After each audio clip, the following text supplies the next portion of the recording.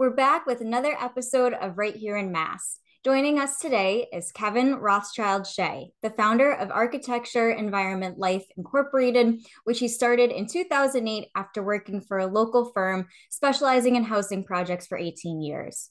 Kevin is currently licensed in Massachusetts and Connecticut and holds memberships with the National Council of Architectural Registration Board and the American Institute of Architects, also known as AIA. Kevin, thanks so much for being here. Thank you. Nice to meet you. Nice to see you today. Likewise. Please share with our audience more about you and what you do. Sure. So we are a Western Mass based firm. We're in Asaw Meadow, just a couple miles outside of Springfield. We are a firm of about currently seven people. Historically, we run around 7 to 9. We're a firm that essentially evolved from a kind of a jack of all trades firm in Western Mass. You do a little bit of everything, but we have developed or evolved into a specialty for offering a multifamily residential housing.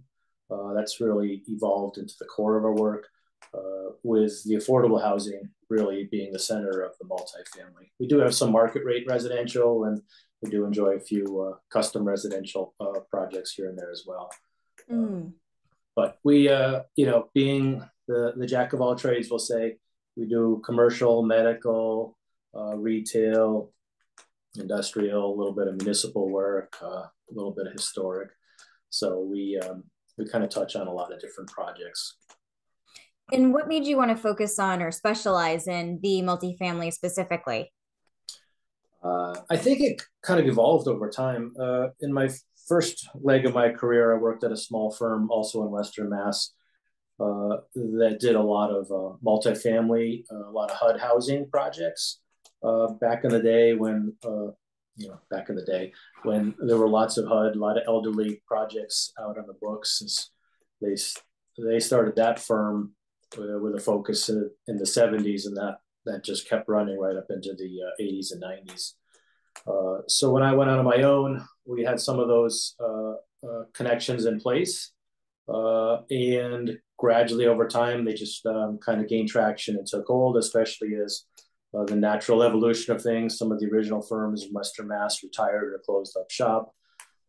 We ended up being in a great position of being the experienced firm, having the connections, and having built up the business, kind of ready to step into that niche. So it's one of those things that kind of is a way is working out, but one thing leads to the next. And here we are.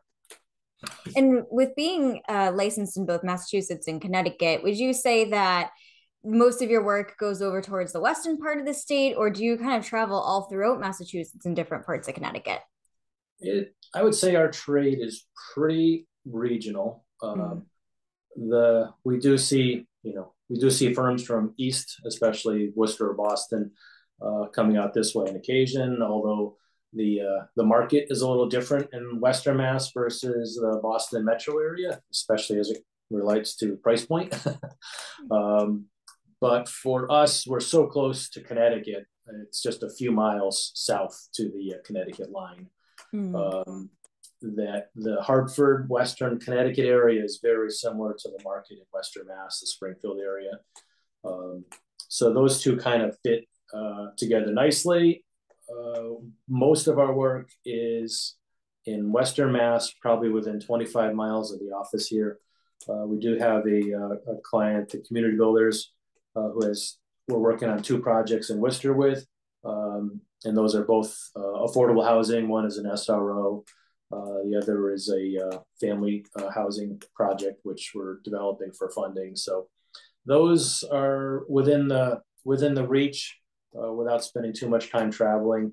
I think both sites are within 45 minutes of the office, and those make it pretty manageable. But generally speaking, we service the projects through the life of construction. So you want to be reasonably close to the project.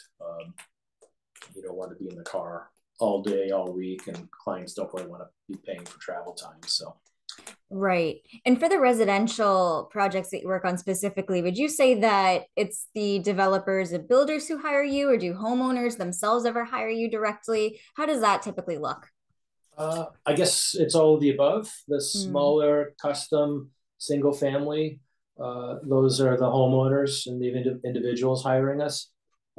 Usually, those people that are hiring us have a very specific project with very specific design goals that the average homeowner and contractor can't solve or produce themselves. So they basically elevate to a design firm like ourselves to help them develop the vision and put the lines on paper and help them get it built. Um, a lot of our multifamily projects, those are handled by professional developers. They're big projects. They take many years to develop, lots of funding requirements, whether it's privately financed or through the state.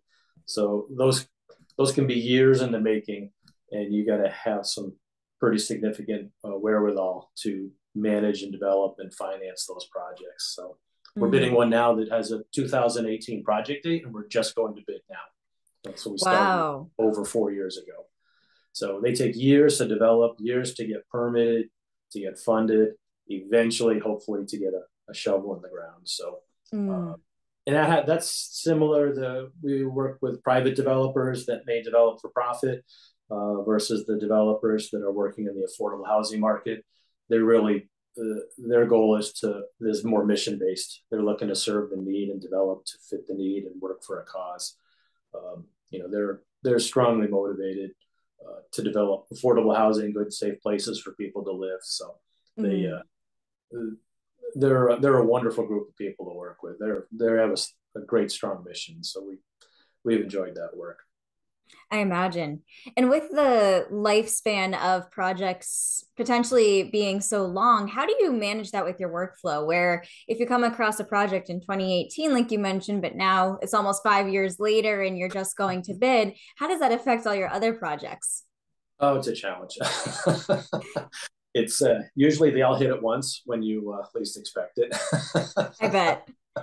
So, and then it's impossible to predict. Um, it's basically a never-ending juggle. A lot of these projects that do live long lives will have a very intense period from 8 to 12 or 24 weeks, and then it'll go into the state for funding. It'll sit on the shelf for 6 or 8 months.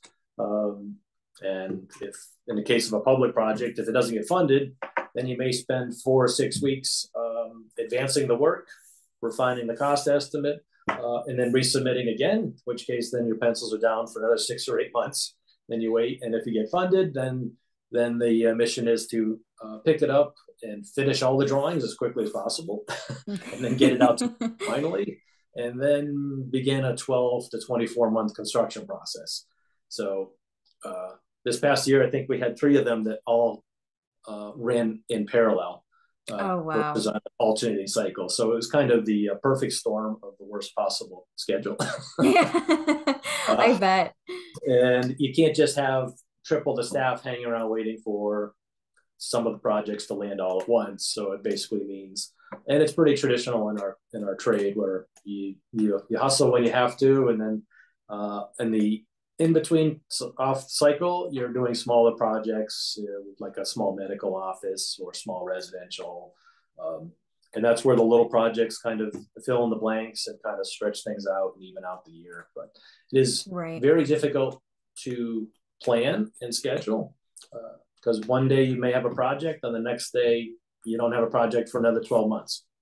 So Right. it's, Yeah. So it's it's just the unknown ultimately. oh yeah, you're always kind of rolling with the flow. It's very you can plan as far as you can plan, and then after that you just kind of just keep hustling. Right. And with those projects that do end up happening all at once, do you ever hire people temporarily if you find that you are overloaded with work, or do you kind of tend to stick to your core 7 to 9 staff member team? We have brought in other people depending on the task and the opportunity. If we have a small project, if we're just absolutely swamped, if we can hand an entire small project to a known entity, we will. Or if we have small consulting or code type, we may have small in between those huge projects. We may have a small task that might be a code review of a building or a compliance issue or an inspection problem from a city that the client's been notified of. And sometimes we can isolate those smaller tasks and hand them out to other architects or other sole practitioners that we know and our friends and that we work with. But for the most part, we juggle and buckle down with our own team, because a lot of times by the time you hand it out, explain to somebody what you need done, get it in and out, check it, go back and forth, you almost could have just kept up with the work yourself. Right. It's always a juggle, but even currently we're looking to hire, we're interviewing third party drafters and contractors, just so that we always have 2 or 3 options at our disposal. That's smart. Just so in case something does come up, you're prepared and ready to take it on. Yes, because it's the workforce has certainly been a challenge this last couple of years, especially post COVID. Also been a challenge in Western Mass. We may not have the same fun factor as some of the Boston metro areas. The youngsters coming out of college might be more excited to go, shack up with a bunch of friends and have fun in the city. Even though Western Mass living is nice, we have fresh air and lots of green hills and trees. But the market has been a challenge for everybody. I think across the state, architects and engineers have been struggling to find enough people to augment their team. Right. And with all the different sectors that you focus on, with residential, commercial, industrial, all of that, did you always work in all of those sectors, or did you kind of start with one and then expand from there, or what was that process like? Well, I guess the firm I started with for the first 18 years of my career, they were similarly diverse for the same reasons that you kind of need to be diverse out here. I think in Western Mass, there's a couple firms that have limited their focus to municipal, like schools or senior centers or libraries. But for the most part, most of the other firms are a little bit more diverse. So I early on and throughout our career, I've always had exposure to commercial and medical, historic type projects, just because out here in Western Mass, we're surrounded with lots of old buildings. Daycare, childcare, we were fortunate to have an early introduction into those types of projects. And then over 20, 30 years, you kind of just get that accumulated knowledge for each project type. So, I mean, if you come in most areas where you go looking for architect, you may not find too many that might specialize in a warehouse or industrial type space. There might be a firm down south or in the Midwest, but then those firms are not necessarily experienced in working in the area. Exactly. Yeah. And with all of the projects that you worked on throughout your career, would you say that you have a handful or a few that are your favorites to date? Oh boy. It's probably always the next one is the next best favorite. So as designers, we're always excited about the next new thing. But yeah, we've had, and it's funny with our industry, we're designing and we have a product, but we're also client and customer service oriented. So underlying the delivery of and the construction of a building, we're really meeting the needs of our client. And so we're kind of in that service sector. So there have been some very small projects that you wouldn't even recognize where we did great work for the client. We helped them solve a problem, get something done on budget. So those are the hidden things that you do. But we certainly have been fortunate with a few nice little houses that we've worked on. Our work with, New Valley Bank in Springfield. We did their first branch bank. That was really fun. It was Rick Morse from my office kind of led the design on that. We took some terrible 1970s bank and made it new again and clean and current. One of our bigger clients, Home City Housing, that does a lot of the affordable work. I think we transformed 75 2, 3, 4, 6 family homes from old ramshackle houses into nice, clean, new places to live. With the community builders, We helped them with phase two of 80, I think it was around 80 units of housing and a community center up in Holyoke. And then little small partners, the hot table, the sandwich shop out here is a local family created chain. And we met them shortly after they'd done their first or second store, which the first two they did with no architect, kind of seat of the pants grassroots. And then they realized, well, if they're going to keep doing this, the inspectors were calling them to get an architect. So then we met them and helped them produce, I think, the next three. And now they've gone on, and now they have a branded restaurant specialty architect alone, one of the few. And so they moved on to a different firm, which is fine and wonderful. But that relationship and that work was always nice.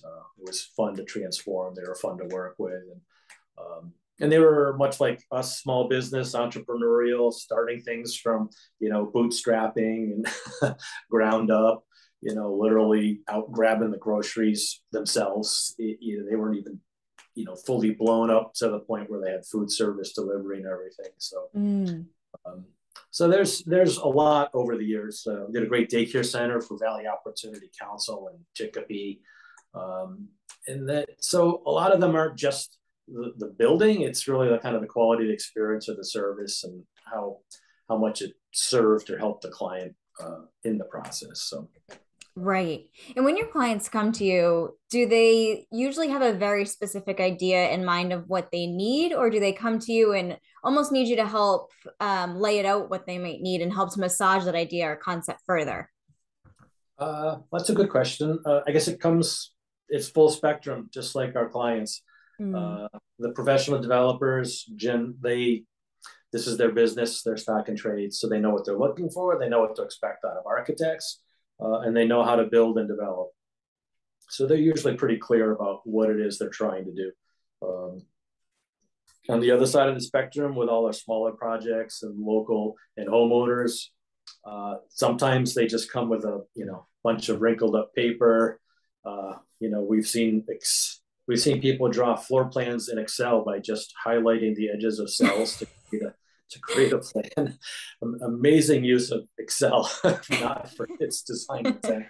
To scribbles, to notes, in which case sometimes you just have to interpret what it is they want.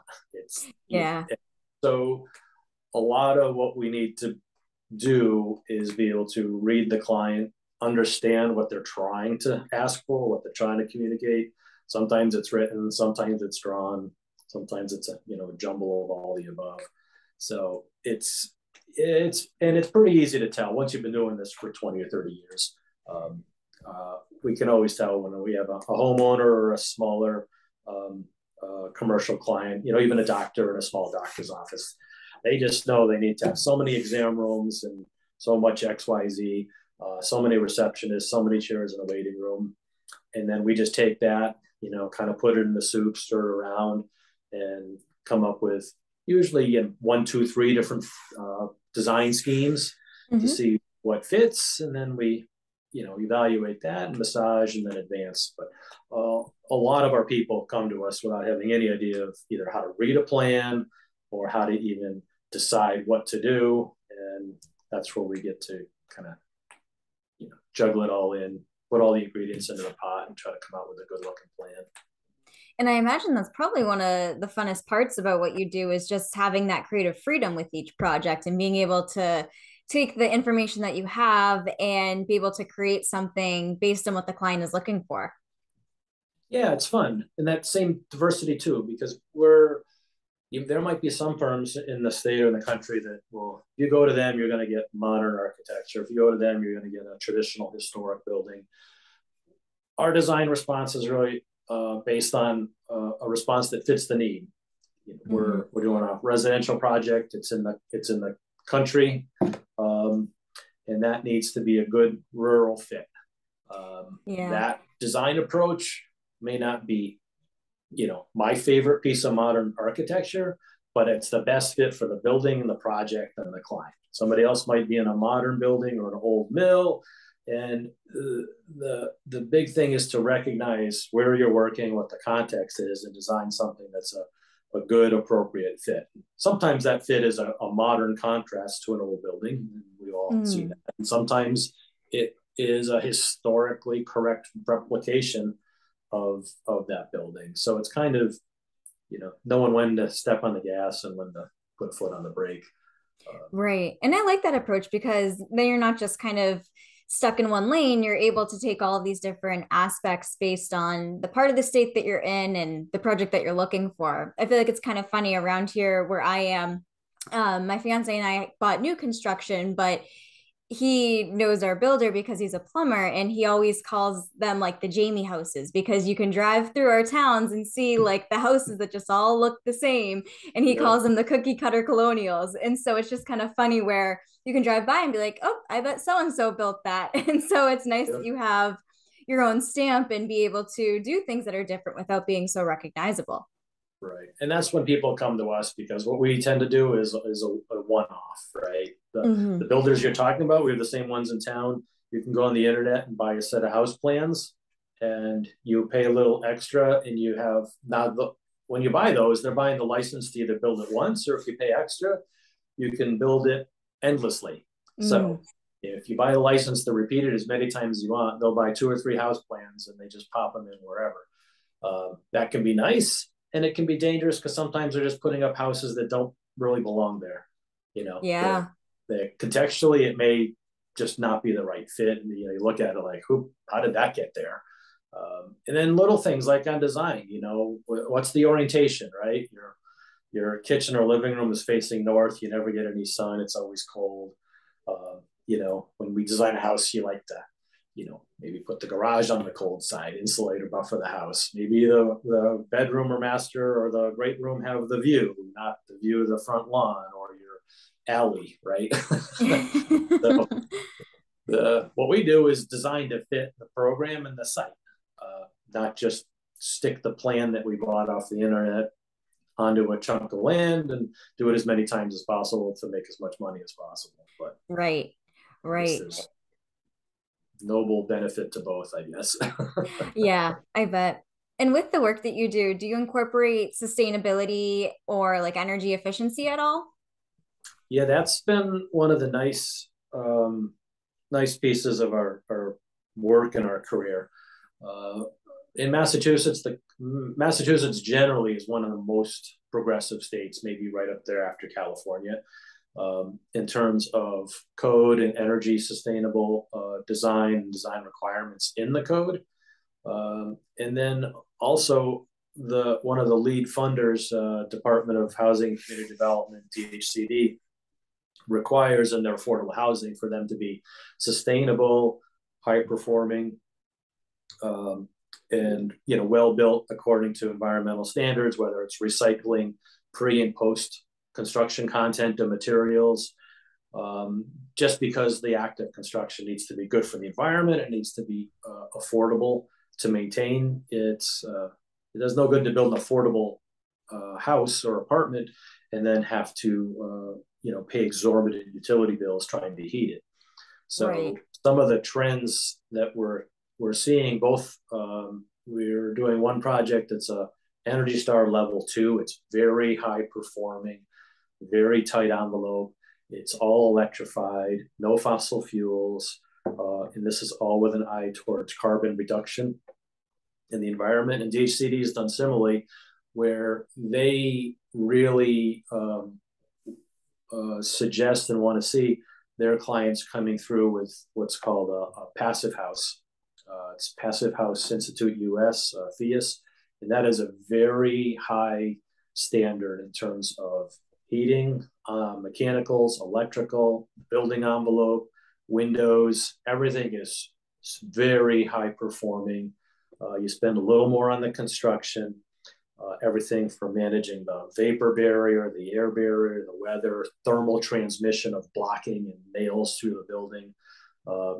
So that when you're done, these things just sip the energy. They just it's a great mission, and all the while looking to do it with sustainable, recyclable content, low VOC paints or no VOC paints. So it's and that is working its way into everyday building. Massachusetts just passed the new energy code, which is coming through now through July, continuing to increase the standards. And that's been a nice kind of cornerstone of everything we do. We try to work it into every possible project we can, because failing to do so, all you're going to do is increase your reliance on utilities or fossil fuels. Right. And so, like you said, spending a little bit more money up front will save you money in the long run. And then also, you know that you're doing what's right for the environment. Yep. It's kind of a win-win for everybody. Generally speaking, most of our clients are pretty well educated, and we're a pretty progressive state here. There are some people that just want to do it the same old way, house should breathe, aka leak energy and money right out the windows. But it's generally speaking, we're lucky to be here, and the technology is ever changing and really advancing. So that's been one of the biggest career developments, I think, in the last even 5 years. It's really, really taken off. So it's kind of good for everybody. Absolutely. And speaking of career developments, what made you want to go into architecture in the beginning and just kind of having this as your career? I guess most architects tell you it's kind of a curse and a blessing, right? Because it's one of those things. Once you want to do it, even if you can't sleep at night, you kind of sucked in to the light. I think it came for me when I was a kid. We hired some guy to draw blueprints to put an addition on our house for like a garage and a family room, and that kind of always stuck with me. I was interested in it in high school. You take the tech drawing classes where they teach you to draw. In my day, with a T-square and mechanical pencil, and you drew gears and all that stuff. And then I went to school for 1 year, basically I was in college, we'll call it a gap year, basically figure out what you want to do. Decided that's really where I wanted to go. And then I applied to Roger Williams, where Megan from Chick Media is currently teaching a marketing class this semester. She also went there. And that was the beginning of the career. So, and that's college's minimum for architects. It's 5 years for a bachelor's of architecture, not a bachelor of science or arts. It's a bachelor of art, or it's a 4+2, 6 years, undergrad and master's. And then once you're done, you're looking at a 2.5-year internship. Then there's NCARB administers a series of, I think there's 7 tests now. So once you accumulate so many hours worked under supervision of a licensed architect, then you qualify to take the tests. So this is like 3 years after your 5 or 6 years. You qualify to take your tests, and then once you pass all those, then you can then you're fortunate enough to pay them for your license. Yeah. And when you worked for the other firm, what encouraged you to be able to start your own firm and kind of step away from where you were when you started your career? Well, probably like many things, I guess. I guess my career there hit a crossroads, or at least a fork in the road, and we'll say that I chose this one, and ultimately chose to not stay with that firm and go off on my own. So it was just a little bit of one of those things that just kind of didn't work out as expected or as planned, and then in the end has certainly worked out pretty well. So we're pretty happy with how things have gone. Absolutely.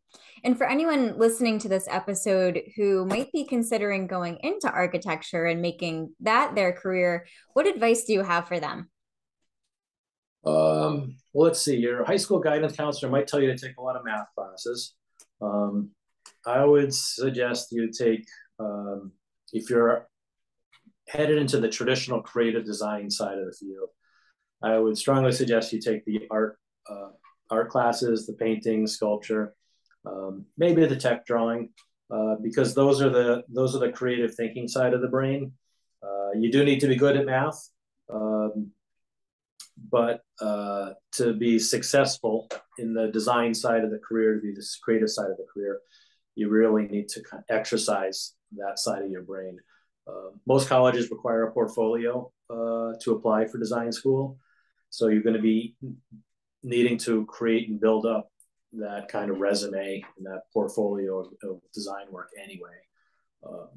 And I think that's that kind of critical thinking, that kind of problem solving, that kind of design problem solving, that's what will carry you not just into college, but that's the core of what we do as in the career.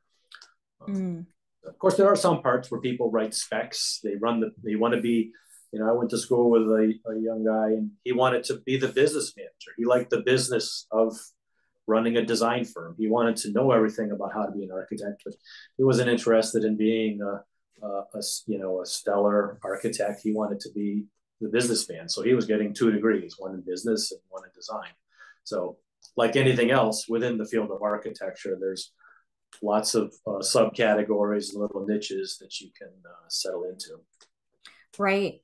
And at the beginning of this episode, when we gave an overview of who you are, we had mentioned that there are a few different organizations that you're a member of. And would you say that that's something that you recommend, is getting involved in architectural organizations or professional networks such as that?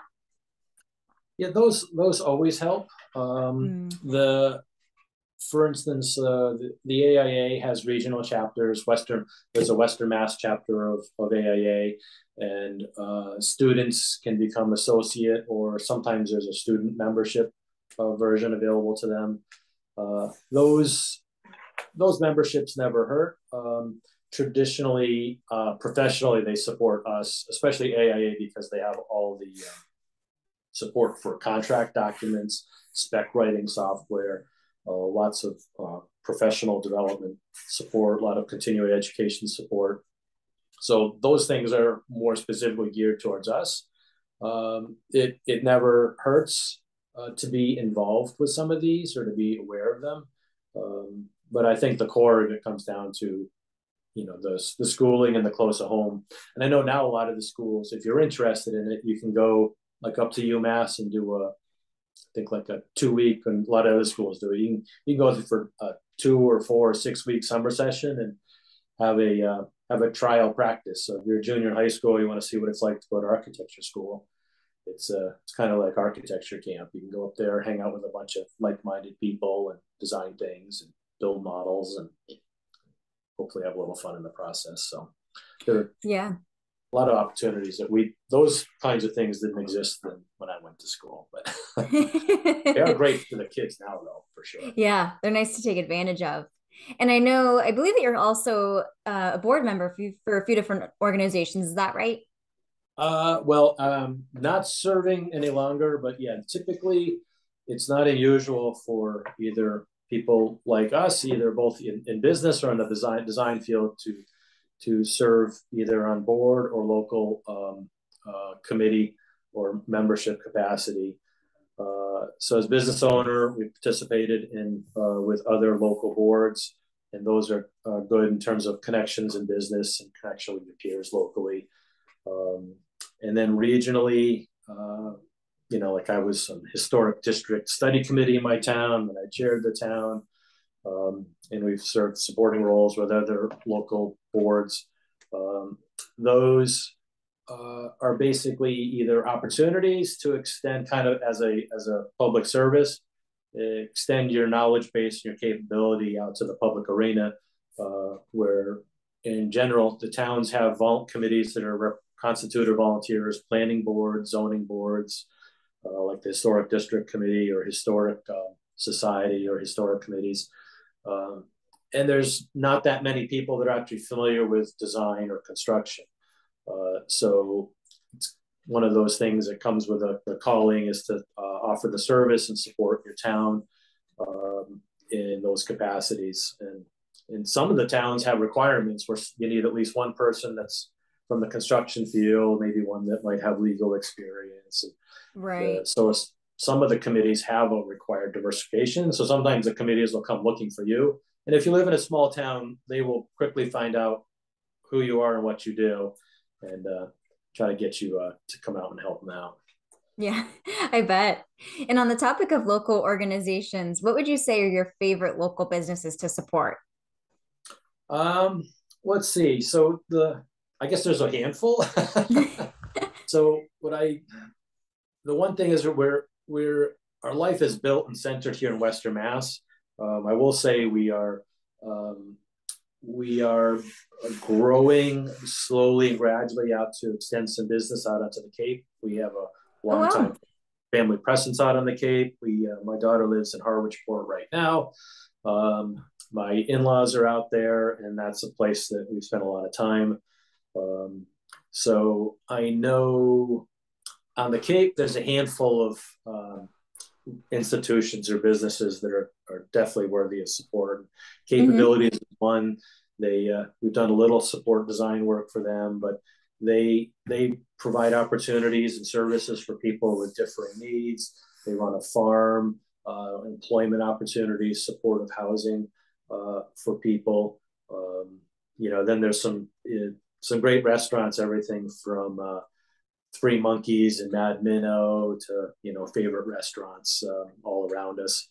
Um, Western Mass, I kind of mentioned a couple of our either clients or partners that I guess clients that we've worked with.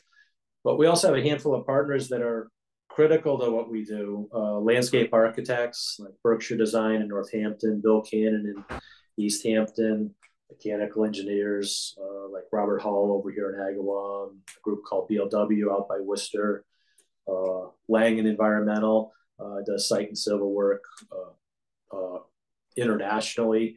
We've had the opportunity to work with them. So we're pretty fortunate to be able to kind of touch on both on a personal support level, as well as to both bring on some of these businesses, some women and minority owned, and Mm. bring them into the fold. And then we're also fortunate to be consulting to or working for a pretty diverse client base. So indirectly, we're supporting them, and they're helping us too. So it's a pretty symbiotic relationship. Absolutely. I love that. Kevin, this has been such an awesome episode, and I've really enjoyed learning all that you've done in your career and the exciting projects that you've worked on. And I'd love if you could share with our audience where they can find you online in case they'd like to connect with you further. Oh, sure. You can find us at, I think, www.architectureel.com. So we are a Western Mass and Cape centric firm, specializing in multifamily housing. But as we said, we can handle almost any of your design needs. Perfect. And I will link to that in the show notes so that way our listeners can connect with you from there. But thank you so much for being a guest on today's show. Great. Well, thank you for having me.